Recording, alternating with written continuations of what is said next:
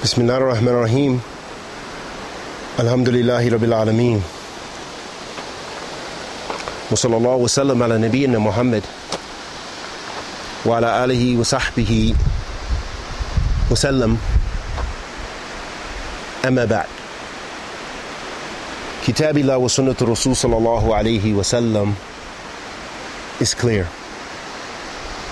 Allah subhanahu wa ta'ala clarified for us Islam wa Iman wa Ihsan, and the Prophet sallallahu alayhi wa alihi wa sallam clarified for us on the tongue, or Allah subhanahu wa ta'ala clarified for us on the tongue of the Prophet sallallahu alayhi wa sallam, Islam wa Iman wa Ihsan, kama jaa fi Hadeeth Jibreel, as it was mentioned in the Hadith of Jibreel alayhi salatu wasalam, when the Prophet sallallahu alayhi wa sallam was asked about Islam wa Iman wa Ihsan, and he made clear the 5 pillars of Islam, the 5 pillars of Iman, the five pillars of Islam, the 6 pillars of Iman, and the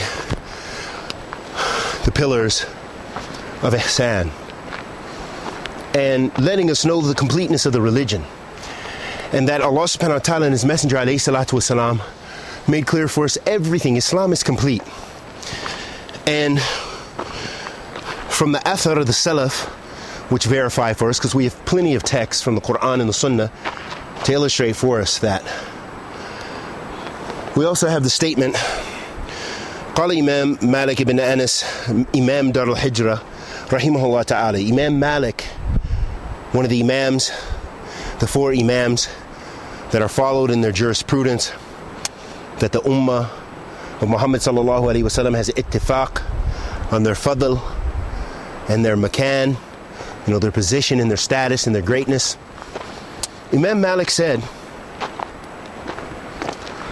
regarding the completeness of Islam, and that Islam, according to the Quran and the Sunnah, Allah made clear for us everything, including our Aqidah, which we should emphasize Aqidah. We call the Tawheed. We begin our dawah with Tawheed. Imam Malik ibn Anas, rahimahullah ta'ala, said,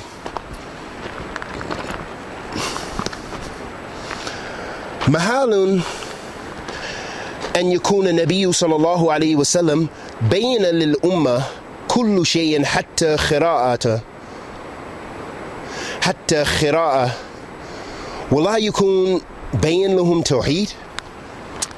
He said, the issue, basically in refutation of those people who claim that Islam didn't clarify Aqidah, or that there's something left, some bid'ah that we need to add to the religion because it was incomplete. Imam Malik said, rahimahullah ta'ala, he said in the issue that of saying that the Prophet sallallahu alaihi wasallam clarified for us everything, even the manners to observe while using the restroom, but he didn't make clear for us Tawheed. Imam Malik brought that up to emphasize that the person who says that's batil, that's falsehood. To say that Islam only clarified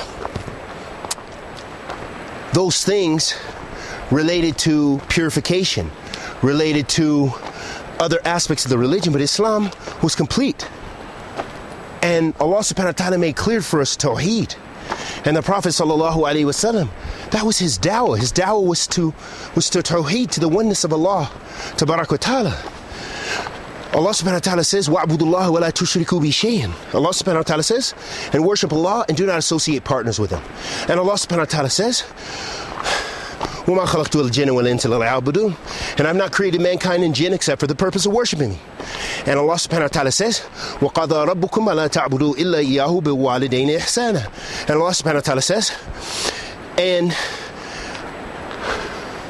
your Lord has commanded you to worship Him and Him alone, and be righteous or obedient to your parents. All of those verses illustrate for us ibadah, worshiping Allah subhanahu wa ta'ala. وَمَا أُمِرُوا إِلَّا لِيَعْبُدُوا اللَّهَ مُخْلِصِينَ. And they weren't commanded, meaning the nations before us, except to worship Allah alone with sincerity, ikhlas. So Islam commands with that. And the Prophet ﷺ said, when he referred to the haqq of Allah subhanahu wa ta'ala in the hadith of Mu'adh bin Jabal, radiyallahu ta'ala anhu, he said, Ya Mu'adh, atadri ma haqq Allah ala ibadi, wa ma haqq al-ibadi ala Allah. Mu'adh said, قال قلت الله ورسوله أعلم قال حق الله على عباده يعبدوه ولا تشركوا به شيئا. So the Prophet ﷺ was riding with Mu'adh radiyallahu ta'ala anhu on a donkey, and he said, O Mu'adh, do you know the right of Allah upon his slave and the right of the slave upon Allah? And then Mu'adh responded by saying, Allah and his messenger know best. He said, the right of Allah upon his slave is that he worships him alone and he doesn't associate a partner with him. Letting us know that the Qur'an and the Sunnah is filled with clarification or the command to worship Allah subhanahu wa ta'ala alone, that Tawheed has been clarified as is first witnessed in those ayat, which is the asl, the nusus, and then to that beautiful statement of Imam Malik, letting us know the Prophet ﷺ clarified all the things that we need to function in this life.